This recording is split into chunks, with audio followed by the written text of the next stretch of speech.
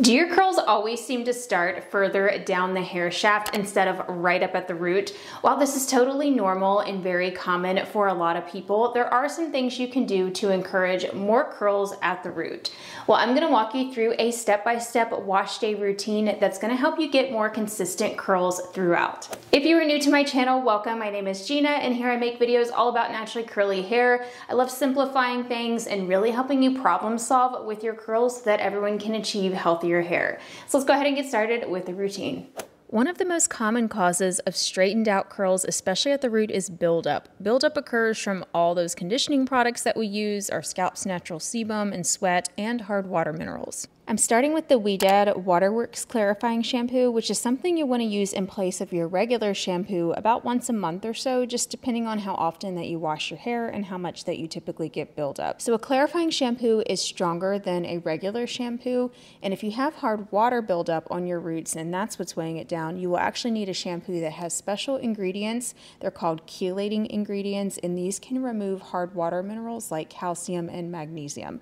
A regular shampoo and a regular clarifying shampoo won't necessarily remove hard water minerals unless you see these type of ingredients on the label. So I've been using this one from Ouidad lately and really been enjoying it. It's not too stripping, yet it effectively removes all buildup on the hair. A chelating shampoo also removes product buildup, by the way. Ensure you're taking the time to really thoroughly scrub your scalp as well. I usually need to shampoo at least twice to make sure that I'm fully removing everything. And you'll notice that you get much more of a lather the second time that you shampoo because the first shampoo had more buildup in the way.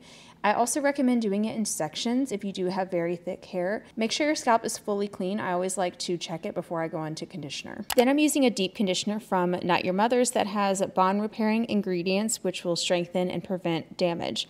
Straightened out roots can often be caused by damage which can happen from washing your hair in hot water, the sun, bleach, hair dye, and even straightening.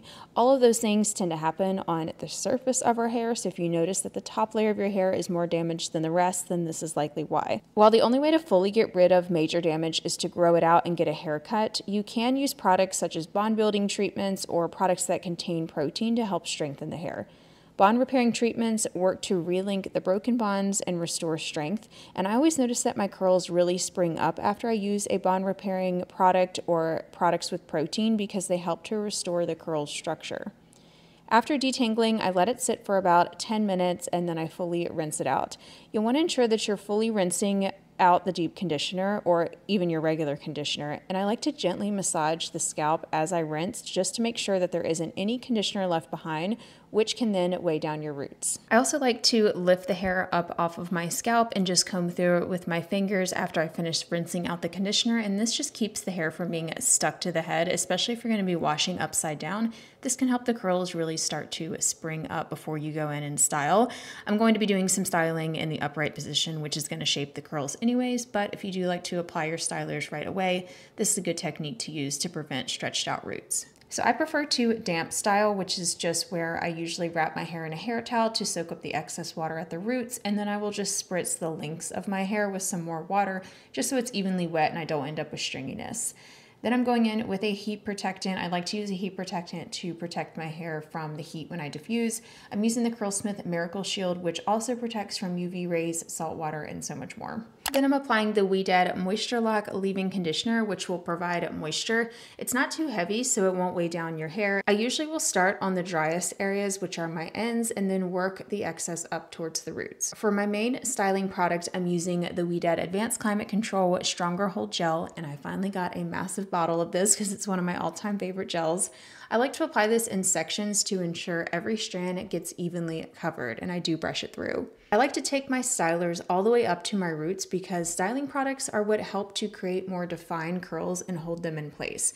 A lot of people are afraid to apply their stylers to the root area because they think it will weigh your hair down. But if you leave that hair completely naked without any products, it won't be as defined and you can also get more root frizz. The key is to not apply it onto your scalp. You definitely don't want to get products onto your scalp. A little bit is inevitable, but you don't want to be caking the product on your roots, just a little bit. You also want to avoid products that are too thick or too heavy, such as butters, maybe really thick gels with a lot of oils in them, because those can weigh down your roots. I also like to use a brush to style the curls, which will also help to evenly distribute the product all the way up to the roots, which is in turn going to help them to curl up more.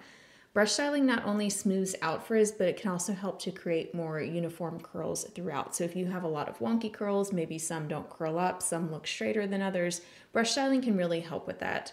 When I brush style, I like to start right at the root and then twist the brush with slight tension there and then go down the strand. And that tension around the edge of the brush is what helps to create those ringlets, kind of like if you use scissors on a ribbon. You do want to be very gentle though, and you don't want to tug or you don't want to overdo it with your brush styling because it can cause breakage. So if you do have damaged hair currently, or if you're transitioning from heat or color damage, you definitely want to avoid brush styling or only do it on certain areas instead of your whole head. You also want to ensure that you have styling products already in your hair that are very slippery, like this gel. That way when you brush style, it doesn't create snags. You also want to avoid brushing the hair upside down. So this is why I style upright, because I have more control over how the hair is going to lay. If you brush style upside down and you are brushing all your hair forward, that can just stretch out the roots, especially in the back area.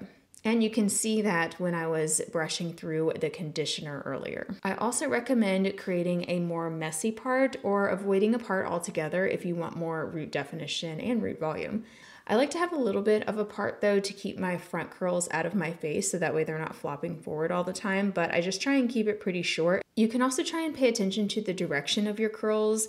You're not always going to get it right, and that's totally fine. You don't have to spend too much time on this, but if you are brushing your hair in the opposite direction by mistake, it can straighten them out and they won't curl up as easily. You definitely can't get it perfect every time by any means. It's definitely trial and error. You'll get used to the direction of your natural curls, but any little bit can help if you're really trying to enhance your root curls. You can try to pay attention to it. If you don't want to use a brush and you still want to try and define your curls more, you can try the finger coiling technique, which gives a very similar effect, and you don't need to have a brush on hand. So once I'm happy with how my curls look, then it's time to microplop. I like to take my hair towel and kind of spritz it with some water if it's not already damp, and then gently scrunch my curls with this. Spritzing it with some water will prevent it from soaking up too much product and will also prevent frizz. I also do just like to hold the roots. This is another great way to enhance the root curls. So I lift the roots up with one hand and then I go in and scrunch with the other, and that allows you to really get up to the scalp, and that gives you more of those root curls because the scrunching really does help to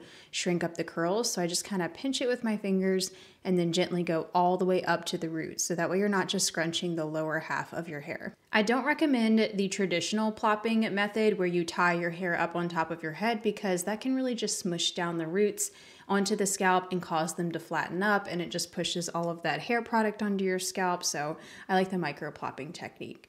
Then I just go in with a little bit of extra gel. I just sort of glaze it over the surface, and this just adds so much more hold when you're applying gel on hair that is starting to dry. You'll get extra hold and extra frizz protection, especially if you feel like microplopping absorbed a little bit of your product and you saw some frizzy areas. So here's how my root curls are looking right now while my hair is wet, and you will see the difference that diffusing makes. So diffusing is crucial. I like to use a diffuser that has long prongs that extend out past the end of the diffuser head, because then you can use them to lift the roots away from the scalp.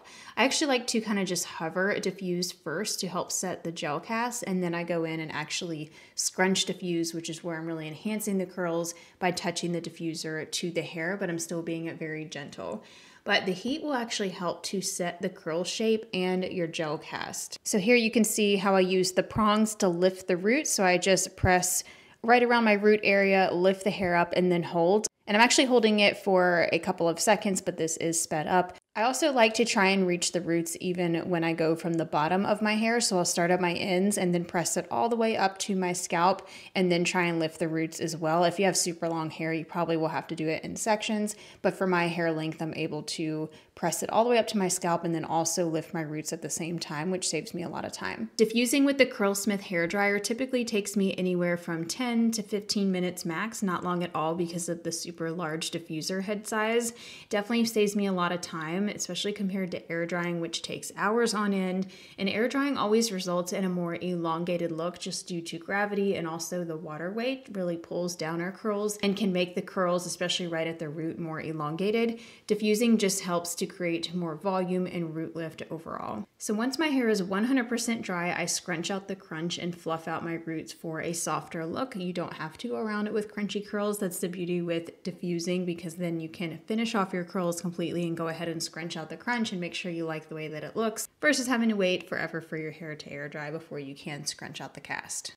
So here are my results. I've been loving this product combination. I've been using it a ton, and it's really great at keeping the moisture locked into my curls. My curls last such a long time, and they're so easy to refresh with the Ouidad gel. I'm gonna link you to the products down below, but you gotta check out the Roots before and after. It's so crazy how a good wash day, especially that clarifying treatment, and then using the right products and styling techniques can really transform your root curls. So there's a few more things that you'll want to keep in mind if you're trying to encourage more curl at the root that don't necessarily have to do with styling and washing your hair. And one of those is the haircut that you have. You would be surprised how much a good curly cut will make a difference in your hair, especially if you're somebody with very thick hair. You might want to consider going to a curly hair specialist that can give you a special curly cut. A curly cut is typically done dry, that way they can see exactly how every curl is going to lay. Some people get wet cuts. I actually get a wet cut for my hair just because I don't have a curly specialist near me in my small town, so I just get a regular blunt cut in my curls, and plus I don't have a ton of hair, so I can't have a lot of layering, so I just get a regular trim and keep things all the same length.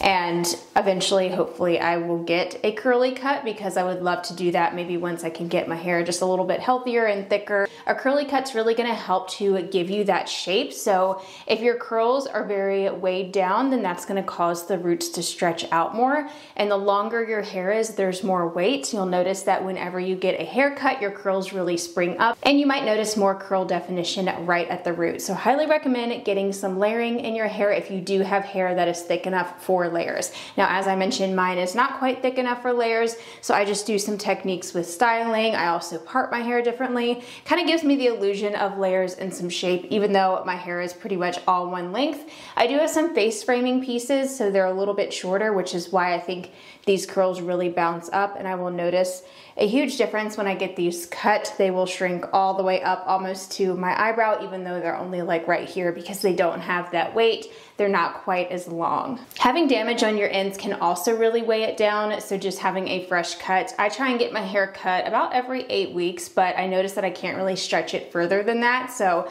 try getting a good haircut from a curl specialist if you can. It's also really important to remember that having straighter roots is completely normal and natural for some people. Sometimes it is what it is, and you can try all the different hacks and techniques and you might still have straighter roots, and that's totally normal. You can try using some of these techniques to try and just get more texture at the root, but overall, if you are still experiencing straighter roots, then that could just be your natural curl pattern, and there's nothing wrong with that. Everyone has different curl patterns. We have so many different patterns on our head that it's almost never consistent throughout, especially for people who have looser hair and even wavy hair. They're definitely going to notice straighter hair at the root, and that's totally normal. So I'm going to link you to all the products that I used in this video in the description box down below, along with a blog post that will outline everything we talked about in this video. It will be a complete step-by-step guide, so if you want to follow along there, if you decide to try out this routine, that post will be linked down below. Just click that see more button and you can expand the description box to find all the links to everything that I talked about here. You can also check out the shop page on my blog as well if you want to shop some of my recommendations and filter by your needs. And if you're still looking for more help when it comes to the hair at the root, I recommend checking out the video that I will link right here on the screen. It's all about how to get more volume, and there's lots of tips and tricks for low density, thin curly hair. So if you do have thinner hair like me, then you can get more volume in your roots using these techniques. So I will talk to you over in that video. Bye everyone.